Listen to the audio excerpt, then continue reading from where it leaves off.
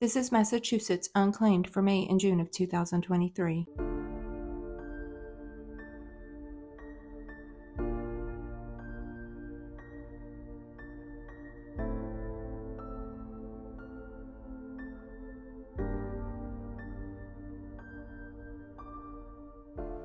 This video may contain sensitive information. We'll now go over the Unclaimed, but before we do, please make sure that you're following our channel. You give this video a like and you share it out. It not only helps the channel, but it helps spread awareness.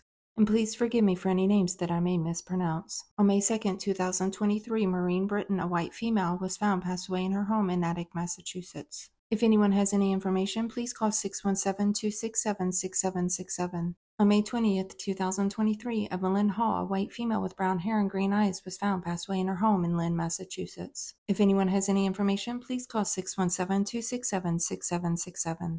On May 27th, 2023, Robert Carlson, a white male with white hair and brown eyes, was 70 years old, was found passed away in his home in Rockland, Massachusetts. If anyone has any information, please call 508-539-2200. On June 21st, 2023, David B. Allman, a white male with partially gray hair and brown eyes, passed away after being hit by a vehicle in Hyannis, Massachusetts. If anyone has any information, please call 508-539-2200. On June 22nd, 2023, Frank Cherry, a black male that was bald with brown eyes, was found passed away on the shoreline of Boston Harbor in Boston, Massachusetts.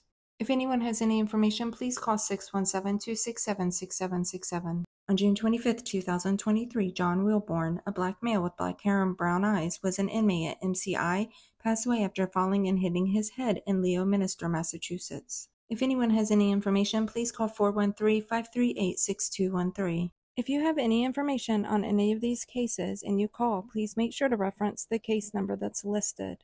Also, if you go to NamUs.gov and you type in the NamUs number, it'll show their flyer, which may have more details.